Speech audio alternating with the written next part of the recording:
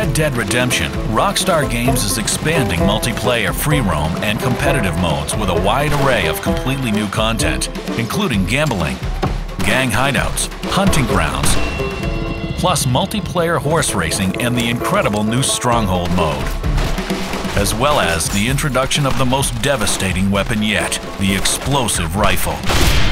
All in the Liars and Cheats pack. Play as one of 15 new multiplayer characters from the single-player story, including some of the biggest liars and cheats in the game. Now you can be degenerates like Seth, Agent Ross, Irish, Nigel West Dickens, as well as John Marston, Marshall Johnson, and many others.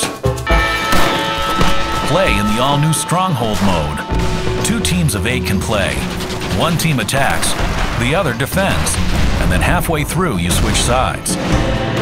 You may be called to defend an area or break into a safe while your teammates protect you.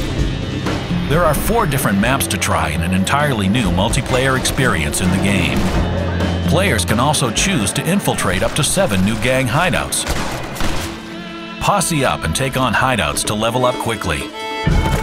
After a match, head out and compete in multiplayer horse races. And since it's called the Liars and Cheats pack, there are of course some less honorable ways of ensuring your horse comes in first.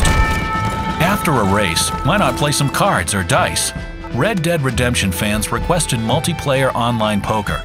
You can clean out the table playing cards, or call someone's bluff in Liar's Dice. The more you play, the more experience points you get.